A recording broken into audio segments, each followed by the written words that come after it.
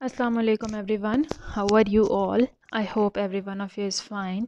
I'm here with another lecture. My lecture number is 158 for Inter Part 2 जिसमें हम लोग unit number 8 Aliphatic hydrocarbons के बारे में बात कर रहे हैं. And in this video I'm going to tell you about some of the chemical properties. Chemical properties की बात करें अल्केन्स की में देख रहे हैं हम आज के लेक्चर में देखेंगे. अपने प्रीवियस वीडियोस में मैंने आपको एक्सप्लेन किया था about the preparation of alkanes, about the physical properties of alkanes, and in my very last video I told you about the chemical reactivity of alkanes. chemical reactivity को जब हम देखते हैं तो alkanes जो हैं बहुत सारी situations में, बहुत सारी ordinary situations में बहुत ज़्यादा ही inert होते हैं, बहुत ज़्यादा stable होते हैं. इसका क्या मतलब है कि alkanes जो हैं तकरीबन बहुत सारे रिएक्शंस में रिएक्ट करते ही नहीं हैं. करने की वजह क्या है कि एक तो ये कि उनके बॉन्ड्स जो हैं वो सिंगल बॉन्ड से फिलअप हैं, कार्बन के पास मज़ीद गुंजाइश नहीं है. वो या तो अगर रिएक्शन करेगा तो सब्स्टिट्यूशन रिएक्शन के हिसाब से अपने अंदर चीज़ों को सब्स्टिट्यूट करके हाइड्रोजन को निकाल के उसके बदले में किसी नए मॉलिक्यूल को अपने अंदर ऐड कर सकते हैं. इसके अलावा थर्मल और कैटालिटिक रिएक्शन भी दिखाते हैं अल्केन्स. तो हमने यही देखा कि अल्केन्स इतने इनर्ट क्यों हैं. That is because of the inertness of sigma bond. ये सिग्मा बॉन्ड अल्केन्स के अंदर प्रेजेंट है जो कि सिंगल बॉन्ड की सूरत में आपको दिखती है between the carbon and between the carbon and hydrogen. तो इसको हम कहते हैं सिग्मा बॉन्ड. तो सिग्मा बॉन्ड जो है वो बहुत इनर्ट होती है खुद, जिसकी वजह से वो यू कैन से कि ये अल्केन्स जो हैं ये इजीली रिएक्ट नहीं करते हैं.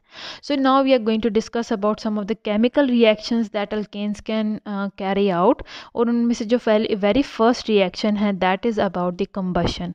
कंबशन की अगर हम लोग बात करते हैं ऑब्वियसली इसमें हम लोग बर्निंग की बात करते हैं. तो जब हम लोग अल्केन्स को बर्न करें in the presence of oxygen तो that process is called as combustion. Alkanes को ऑक्सीजन की मौजूदगी में जलाया जाए तो उसको कंबशन का नाम देता है. तो जब अल्केन्स कम्प्लीटली कंबस्शन हो, अल्केन्स की कंप्लीट कंबशन क्या है, यानी कि एक्सेस ऑफ ऑक्सीजन प्रेजेंट हो, अल्केन्स के पास इजीली ऑक्सीजन अवेलेबल हो, तो the products that yield from that come out. क्योंकि अल्केन्स की बात करें तो वो दो ही किस्म के एटम्स के ऊपर मुश्तमिल होते हैं, कार्बन एंड हाइड्रोजन. तो जब इनके साथ ऑक्सीजन के साथ इनकी बर्निंग होती है तो कार्बन और हाइड्रोजन के आपस में बॉन्ड टूट जाते हैं. कार्बन जो है वो कार्बन डाइऑक्साइड बना देता है, जो हाइड्रोजन है वो वाटर में कन्वर्ट हो जाता है और साथ में हीट एनर्जी रिलीज़ होती है. तो ये होते हैं प्रोडक्ट जो कि कंबशन ऑफ अल्केन से प्रोड्यूस होते हैं. सो जो अमाउंट है ड्यूरिंग द कंबशन, एक तो कंबशन है आप बर्न कर रहे हैं अल्केन को, आपने एक external source of energy provide किया, एक्सटर्नली हीट प्रोवाइड की, जिसकी वजह से अल्केन्स की बर्निंग स्टार्ट होगी. तो जैसे जैसे अल्केन्स बर्न करना शुरू करते हैं वो खुद से ही बर्निंग की वजह से बहुत हाई अमाउंट ऑफ हीट को इवॉल्व करना शुरू कर देते हैं. इवॉल्व मतलब निकालना शुरू कर देते हैं. हीट जो है अल्केन्स के बर्निंग की वजह से निकलना शुरू हो जाती है सिस्टम में से, बाहर की तरफ वो एग्जिट होती है. So when 1 mole of hydrocarbon is burned to produce carbon dioxide water, तो उस हीट को हम लोग हीट ऑफ कंबशन का नाम देते हैं. So this is an important definition जिसको आप अंडरलाइन कर सकते हैं कि अल्केन्स के मामले में what is heat of combustion, कि जब आप 1 मोल ऑफ हाइड्रोकार्बन को बर्न करते हैं तो उसकी वजह से कार्बन डाइऑक्साइड और वाटर प्रोड्यूस हों, तो और साथ में जो हीट प्रोड्यूस होती है उस हीट को हम लोग कंबशन का नाम देते हैं. सो लेट अस सी कि किस तरह से कंबशन हो सकती है. I am going to take the example of methane. Methane is present in the form of gaseous state. क्योंकि ये लोअर कंपाउंड है, ये गैसियस फॉर्म में ही एग्जिस्ट होता है. जब मैं इसकी बर्निंग करूँगी तो मैं यहाँ पे 2 मॉलिक्यूल्स ऑफ ऑक्सीजन प्रोवाइड करूँगी. ऑक्सीजन भी गैसियस फॉर्म में है. ऑक्सीजन प्रोवाइड की, आपने external source of heat provide करना है in the form of flame. आप फ्लेम की सूरत में external source of heat provide करेंगे. This carbon it will attach with oxygen to form carbon dioxide, and this hydrogen it will attach with oxygen to form 2 molecules of water. और साथ में heat energy release होती है. जब उस heat energy को major किया गया था दैट वाज 891 किलो जूल पर मोल. So this much amount of energy was released from 1 mole of the hydrocarbon alkane. तो यहाँ पे हम लोग देख लेते हैं कि क्या ये हमारा जो रिएक्शन है जिसको हम स्टडी कर रहे हैं, is it balanced from both the sides. यहाँ पे अगर आप देखते हैं, there is one carbon atom on this side, only one carbon atom, जो कि कार्बन डाइऑक्साइड में प्रोड्यूस हो गया है, बन गया है, चेंज हो गया है। यहाँ पे 4 हाइड्रोजन एटम्स हैं, यहाँ पे देखें 2 इंटू 2 4 हाइड्रोजन एटम्स हैं। Hair 4 oxygen atoms are present, hair 2 plus 2 4 oxygen atoms are present, so our equation is balanced. तो इस तरह से कंबशन होती है। कंबशन का मतलब है कि जो ये अल्केन था, इसके कार्बन और हाइड्रोजन में जो बॉन्ड थे वो एक दूसरे से टूट के ऑक्सीजन के साथ बॉन्ड बना देते हैं। कार्बन ऑक्सीजन के साथ बॉन्ड बना के कार्बन डाइऑक्साइड बना देता है, हाइड्रोजन ऑक्सीजन के साथ बॉन्ड बना के वाटर मॉलिक्यूल प्रोड्यूस कर देता है, और साथ में जो एनर्जी है वो इवॉल्व होती है, यानी निकलती है इस पूरे सिस्टम की वजह से। तो that heat is almost 891 kilo joule पर मोल in the case of the alkane methane. तो ऑल्दो ये जो रिएक्शन है it is highly exothermic. Exothermic का क्या मतलब है कि इस रिएक्शन में से जैसे ही रिएक्शन प्रोसीड होना स्टार्ट होता है, बर्निंग स्टार्ट हो जाती है, तो ये रिएक्शन के अंदर से बहुत ज़्यादा अमाउंट ऑफ हीट निकलना शुरू हो जाती है। और लेकिन फिर भी although it is a very exothermic reaction, बहुत हाई अमाउंट ऑफ हीट निकल रही है, लेकिन फिर भी इस रिएक्शन को स्टार्ट करने के लिए एक हाई अमाउंट ऑफ टेम्परेचर चाहिए होता है, यानी in the form of a flame और अ स्पार्क।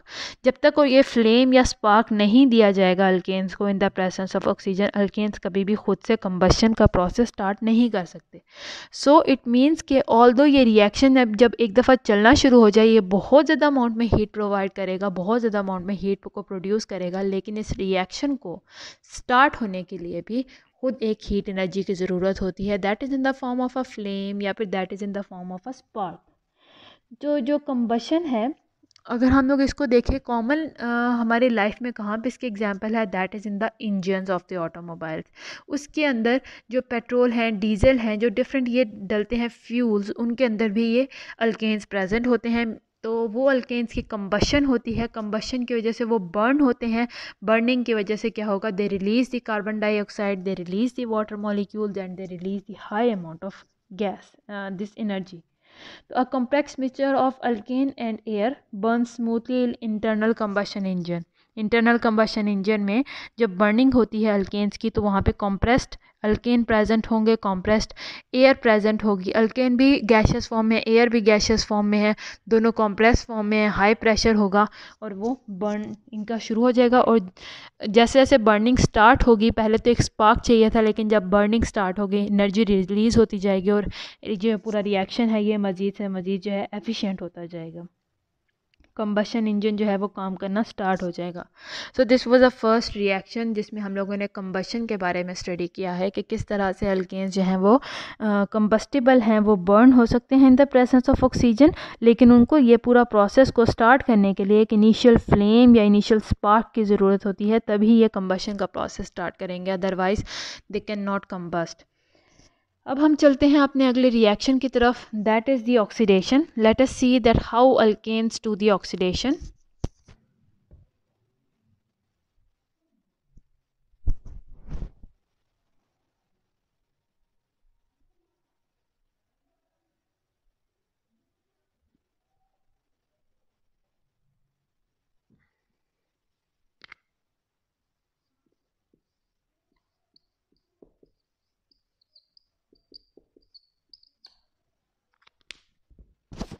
तो यहाँ पे हम लोग ऑक्सीडेशन रिएक्शन को देख रहे हैं, देखते हैं जो अल्केन्स हैं वो किस तरह से ऑक्सीडेशन रिएक्शन में हिस्सा लेते हैं। जो ऑक्सीडेशन है यहाँ पे हमने अल्केन्स की ऑक्सीडेशन करनी है, क्योंकि अल्केन्स के अंदर हाइड्रोजन है, हम हाइड्रोजन को रिमूव करके या ऑक्सीजन उनके अंदर ऐड करके हम ऑक्सीडेशन रिएक्शन कर सकते हैं अल्केन्स का। तो अगर हम लोग बात करते हैं अल्केन्स की, जैसे कि मीथेन आप ले लें, हम लोग यहाँ पे बहुत जो एग्जांपल्स में बहुत सिंपल कंपाउंड्स की बात कर रहे हैं, otherwise if we go to hire compounds there will be more कॉम्प्लेक्सिबिलिटी, और अभी इस लेवल पे आप इन्हीं सिंपल कंपाउंड्स की एग्जांपल लेके चल सकते हैं। तो मीथेन की बात करते हैं। अगर मीथेन के ऑक्सीडेशन को देखें तो ऑक्सीडेशन प्रोवाइड जब की जाएगी, जिस तरह का कंडीशन रखी जाएगी ऑक्सीडेशन प्रोवाइड करने के लिए, उस हिसाब से मीथेन जो है वो प्रोडक्ट बनाएगा। तो डिफरेंट कंडीशंस में वो डिफरेंट प्रोडक्ट्स प्रोवाइड करता है, डिफरेंट प्रोडक्ट्स को प्रोड्यूस करता है।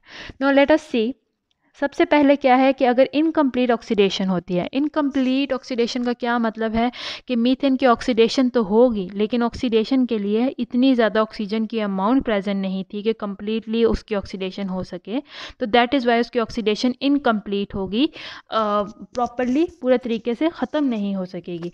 यहाँ पे ऑक्सीजन की सप्लाई जो है वो होगी लिमिटेड फॉर्म में, और उस वजह से कार्बन मोनोऑक्साइड बनेगा इंस्टेड ऑफ कार्बन डाइऑक्साइड, और कार्बन मोनोऑक्साइड बनेगा और साथ में कार्बन ब्लैक जो है वो प्रोड्यूस होगा। Now let us see how this happens. सो ये हमारे पास हैं 3 मॉलिक्यूल्स ऑफ मीथेन।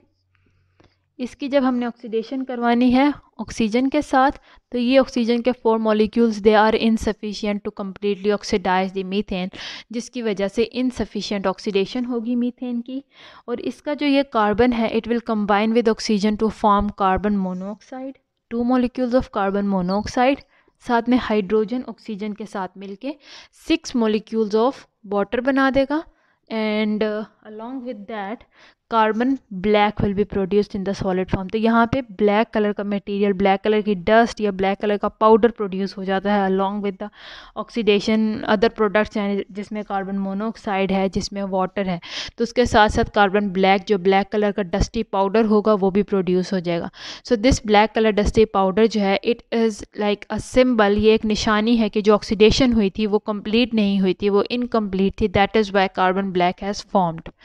ये तो पहली किस्म थी जहाँ पे आपने ऑक्सीजन की सप्लाई को लो रखा था, जिसकी वजह से मीथेन प्रॉपरली ऑक्सीडाइज नहीं हो सका इनटू दी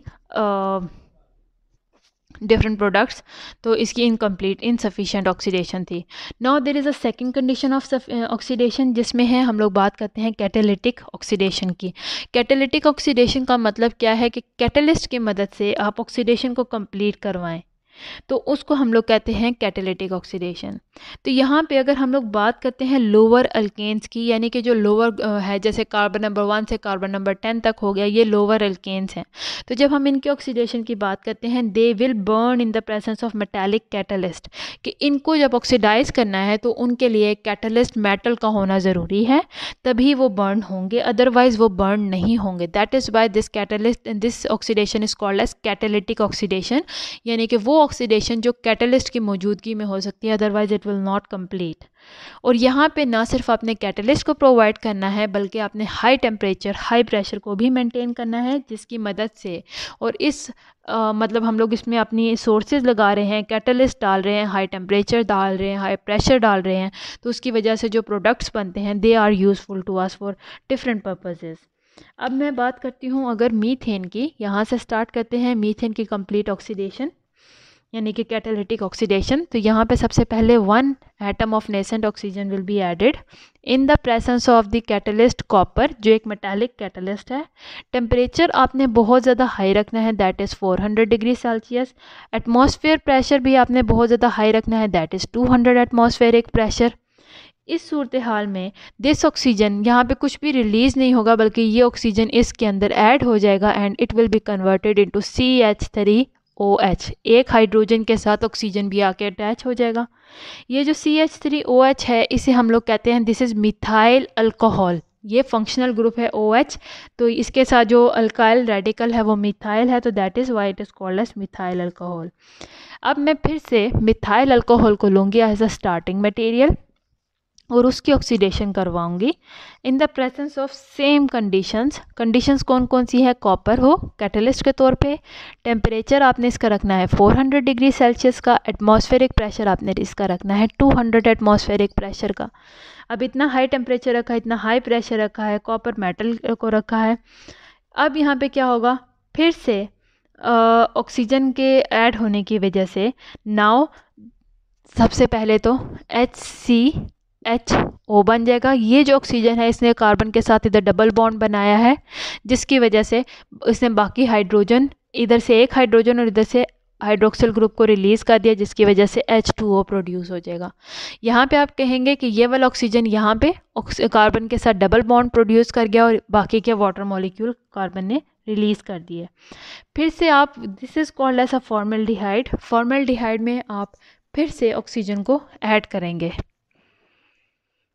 ये हो रही है कंप्लीट ऑक्सीडेशन। कंप्लीट ऑक्सीडेशन जिसे हम लोग कैटालिटिक ऑक्सीडेशन भी कहते हैं, जिसके अंदर हम लोग अब इसके डिफरेंट स्टेप्स को देख रहे हैं कि बारी बारी किस तरह से पूरा प्रोसेस कैरी आउट किया जाएगा। फॉर्मल्डिहाइड बना था, आप इसकी फिर से इसकी कैटालिटिक ऑक्सीडेशन करवाएं। इसके अंदर नेसेंट ऑक्सीजन आप ऐड करेंगे। कॉपर को कैटलिस्ट के तौर पे लें, 400 डिग्री सेल्सियस, 200 एटमॉस्फेरिक प्रेशर। तो this formaldehyde it will be converted into the formic acid. इसके अंदर इस तरह से ये फॉर्मिक एसिड में कन्वर्ट हो गया। फॉर्मिक एसिड के अंदर फिर से आप ऑक्सीजन को ऐड करवाएंगे, नेसेंट ऑक्सीजन को। सेम कंडीशंस आपने देनी है कॉपर की, 400 डिग्री सेल्सियस और 200 एटमॉस्फेरिक प्रेशर। तो now it will break down into CO2 plus H2O। तो ये जो हमारा कंप्लीट ऑक्सीडेशन का जो प्रोडक्ट बना है, कार्बन डाइऑक्साइड बन गई है, वाटर मॉलिक्यूल प्रोड्यूस हो गया है। This is the end of the reaction, जहाँ पे कम्प्लीटली मीथेन जो है ऑक्सीडाइज हो गया है into carbon dioxide and water molecules. तो ये जो कैटालिटिक ऑक्सीडेशन है अल्केन की, it is used industrially to prepare higher fatty acids used in soap and vegetable oil industries.